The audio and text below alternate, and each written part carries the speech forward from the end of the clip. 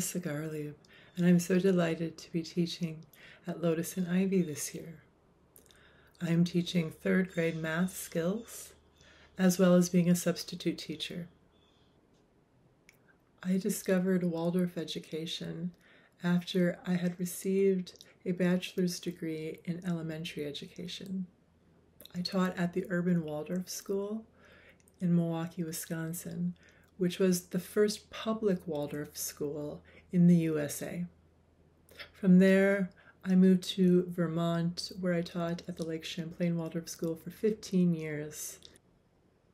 After those years of class teaching, I then decided to homeschool my own son through his middle school years.